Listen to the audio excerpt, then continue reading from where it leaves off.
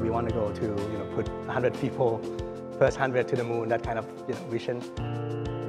And how we got to satellite, because we see satellites being the only industry that generate the real income. In space, we focus on the people first, like the people with motivation, with the vision and ability to work close to each other.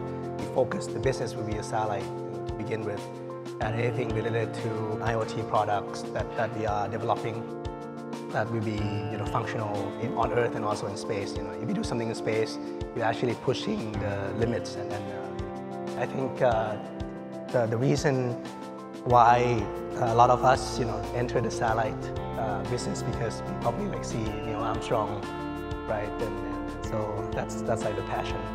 Space will really take off when human can actually travel to space in a cost-effective way. What will help the space ecosystem the most will be the government spending, that's for sure.